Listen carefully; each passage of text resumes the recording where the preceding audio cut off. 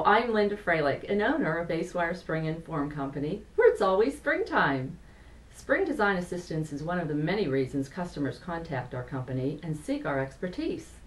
We have created this video to provide some helpful hints on spring design and offer a guideline on how to order springs.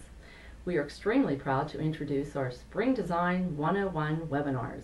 We invite you and your colleagues to register for one of our upcoming webinars. Information will be listed at the end of this video and on our website. Thank you and enjoy the education. Spring design is a very complex subject. Geometrical configurations are often difficult to describe mathematically. Notes on how to specify a spring, manufacturing tips, and other information for a specific spring design should be reviewed.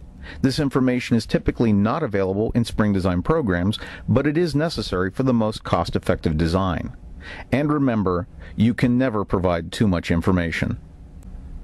Compression springs have the most common spring configuration. They are used to resist applied force or to store energy in a pushing motion. Extension springs store energy and exert a pulling force. They are usually made from round wire and are close wound with initial tension. Torsion springs and double torsion springs are used to apply torque. Depending upon assembly, energy can be supplied in a pulling or pushing force.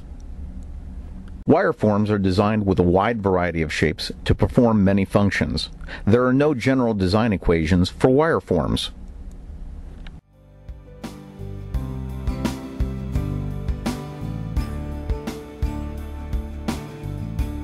Well, have you learned anything?